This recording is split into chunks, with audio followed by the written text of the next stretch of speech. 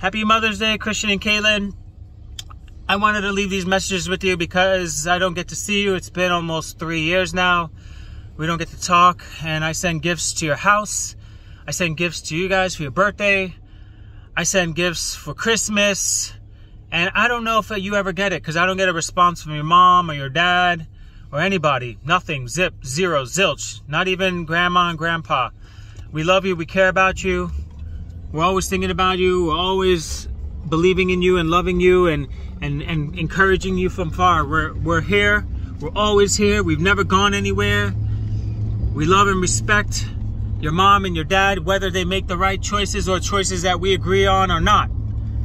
I'm always bridging the gap because that's what a human being does. You respect indifferences and you find a common ground and you separate your own selfish desires and wants, and you find some sort of peace in the differences. That's what human beings do. That's what you're going to do when you get older and when you have your families and when you're working your jobs and you have your own kids. I want you guys to put each other first. Number one, put each other first, put God first, place two. You guys are going to go through this world and it's going to be really, really hard, very difficult. But if you have each other and you stick with each other, it's going to be a lot more easier. Do not turn your back on one another because you're dating somebody or you're married to somebody and they twist up your mind and manipulate you so that you feel guilty because you don't put them first place. God is first place, and then each other, and then your marriage, and that's it.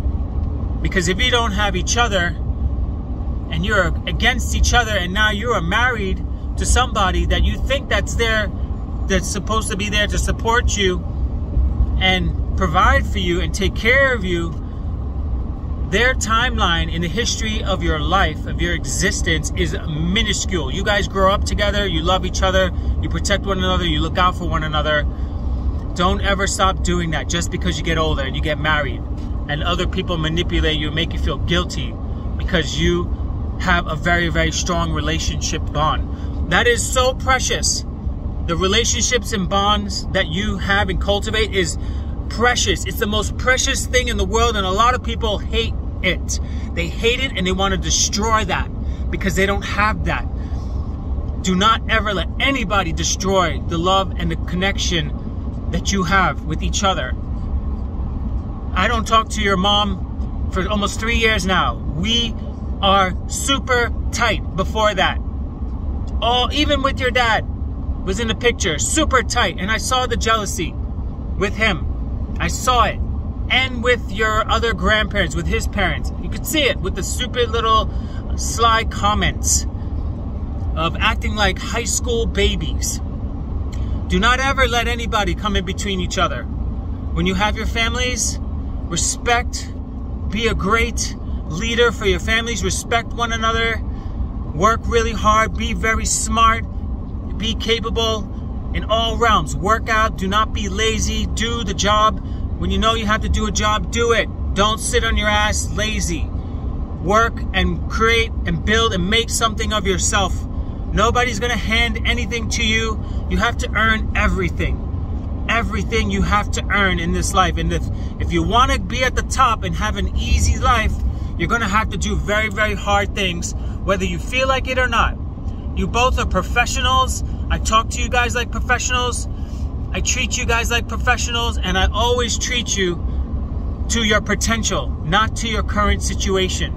You guys are multi-millionaires, you're business leaders, you're loving, compassionate people, you love your family, you honor your family, you respect everybody, you don't litter, you don't talk down to anybody, you treat people with kindness and respect, and you're a good, morally sound human being. You stand up for injustice. That's why I shoot these videos. I think it's very unjust, and I think it's very, very selfish that we are not allowed to talk or see you, or yet even just get a response from your mom or your dad. It's very childish, actually, and it's not professional.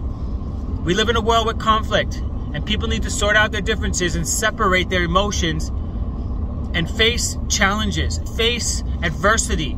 It's difficult, but you can't hide and you can't run away from it, because you will forever be hiding and running away, and your life will be extremely difficult. I'm always here for you guys. I love you guys so much, and I'm always going to be supporting you and cheering you on no matter what. I love you guys, and I'll see you guys soon. Mwah.